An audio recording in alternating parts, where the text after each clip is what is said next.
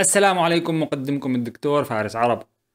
الركبة مفصل بسيط من ناحية الحركة، فهو ينثني ويستقيم فقط، ولكنه معقد جدا من ناحية الميكانيكا الحيوية، لأنه يحمل وزن كامل الجسم في أي زاوية من زوايا حركته. لذلك العضلات التي تتحكم فيه هي أكبر عضلات الجسم، وهي عضلة الفخذ الأمامية الرباعية كوادريسبس، والعضلة الثلاثية هامسترينج خلف الفخذ، وعضلة الربلة أو كاف مصل، وبعض العضلات الأخرى. اختلال وعدم توازن قوة هالمجموعات العضلية كارثي على صحة مفصل الركبة، لأن احتكاك المفصل على بعد خطوة واحدة قد تخطيها بعضلة ضعيفة. أيضا يجب الأخذ بعين الاعتبار صحة مفصلي الفخذ والكاحل، فهما يلعبان دورا أكبر في ميكانيكا الركبة، لأنهما يحددان في المقام الأول مكان ثني المفصل وتعامد خط الوزن.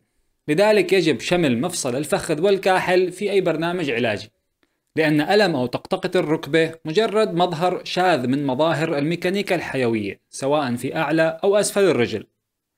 برنامج هالحلقة حيكون على مجموعتين من التمارين التصحيحية المنزلية.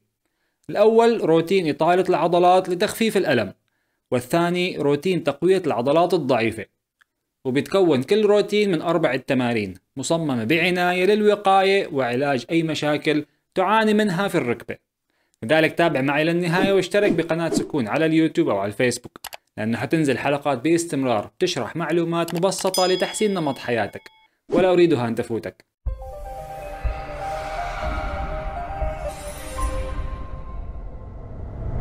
لنبدأ بالروتين الأول. 4 تمارين إطالة بسيطة قد لا تعيرها اهتمام، ولكنها فعالة جدا في تخفيف الألم. في هذه التمارين حنحتاج إلى منشفة كبيرة وحزام إطالة. بإمكانك استخدام أي حزام متين مثل حزام حقيبة الكتف. خلينا نشوف الطريقة الصحيحة لممارسة التمارين. التمرين الأول كاف ماسل ستريتش، إطالة عضلة الربلة. عضلة الربلة تؤثر على الركبة بشكل مباشر، لأن وظيفتها هي ثني الركبة. للقيام بالتمرين ببساطة اجلس على الأرض ومد الرجلين للأمام.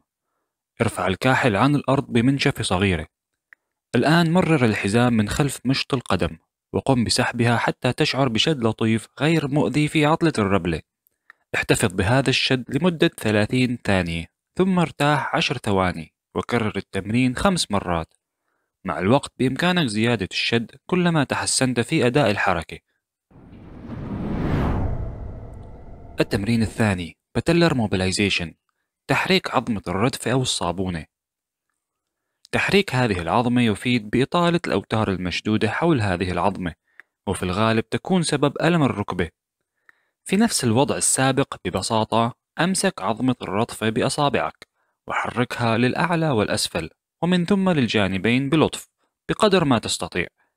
لا تدفع العظمة لأسفل، فقد اجعلها تنزلق. قد تشعر بصعوبة في تحريكها في البداية، وقد تسمع صوت طقطقة. طالما أن الحركة غير مؤلمة تابع التمرين. استمر في التحريك لمدة 2 إلى 3 دقائق. التمرين الثالث إطالة عضلة الهامسترينج والشريط الحرقفي اليوتيبيال باند. يستخدم التمرين التالي لتصحيح أي عدم تناسق بأطوال العضلات الخلفية والجانبية للفخذ، التي تصبح قصيرة مع الوقت بسبب الجلوس المتكرر. للقيام بالتمرين قم بلف الحزام خلف مشط القدم، ثم استلقي على ظهرك. اسحب القدم باستقامة للأعلى حتى تشعر بشد جيد خلف الفخذ. حافظ على استقامة الركبتين أثناء التمرين. احتفظ بهذا الشد لمدة 30 ثانية، ثم ارتاح 10 ثواني وكرر التمرين 5 مرات. بعد الانتهاء من إطالة الهامسترينج ننتقل لإطالة الشريط الحرقفي المعروف باختصار IT باند. تماما بنفس طريقة أداء تمرين الهامسترينج، فقط قم بإضافة شد إلى الجانب الداخلي بهذه الطريقة حتى تشعر بشد على جانب الورك نزولا إلى الركبة. أيضا احتفظ بهذا الشد لمدة 30 ثانية، ثم ارتاح 10 ثواني وكرر التمرين 5 مرات. التمرين الرابع إطالة العضلة الرباعية كوادريسبس. إذا كانت هذه أول مرة تقوم بهذا التمرين، فأنت بلا شك تعاني من ألم أسفل الظهر. للقيام بالتمرين استلقي على بطنك بعد لف الحزام حول الكاحل، ثم قم بسحبه حتى تشعر بشد جيد في مقدمة الفخذ. الطريقة المتقدمة لهذا التمرين هي الجلوس على القدمين والانحناء للخلف بهذه الطريقة. استمر بالانحناء حتى تشعر بشد جيد في مقدمة الفخذ. احتفظ بهذا الشد لمدة 30 ثانية، ثم ارتاح 10 ثواني وكرر التمرين 5 مرات. الآن خلينا ننتقل إلى الروتين الثاني للتركيز على قوة عضلات الجزء السفلي من الجسم. التمرين الخامس ايزومتريك كواد سيت، شد ذات الطول للعضلة الرباعية. من مميزات تمارين شد العضلات ذات الطول أنه آمن جدا، ويزيد قوة وتحمل العضلات بدون حركة عينية للمفصل، وهذا جيد خاصة في حالة الألم المصاحب للحركة. للقيام بالتمرين نجلس على الأرض مع مد الساقين ووضع منشفة تحت الركب، ثم قم بالضغط على المنشفة لأسفل بكل قوتك. تأكد من أن الكاحل ملتصق بالأرض طوال مدة التمرين. احتفظ بالشد لمدة 5 ثواني واسترخي لمدة 2 ثانية، وكرر التمرين 10 إلى 15 مرة. التمرين السادس Short Arc Straight Leg Raise، رفع الرجل لأعلى. هذا التمرين مركب ويؤدي وظيفة تمرينين. يقوي عضلة VMO المسؤولة عن تثبيت مفصل الركبة وعضلات مفصل الحوض القابضة. للقيام بالتمرين نستلقي على الظهر بعد رفع الركبة عن الأرض بواسطة منشفة سميكة. الآن شد عضلة الفخذ الرباعية لرفع الكاحل حتى تستقيم الركبة تماما، ثم عد 5 عدات، ثم تابع رفع الرجل لزاوية 60 درجة، ثم عد لنقطة البداية. هذا التمرين مميز وفعال جدا في التخلص من ألم وطقطقة الركبة.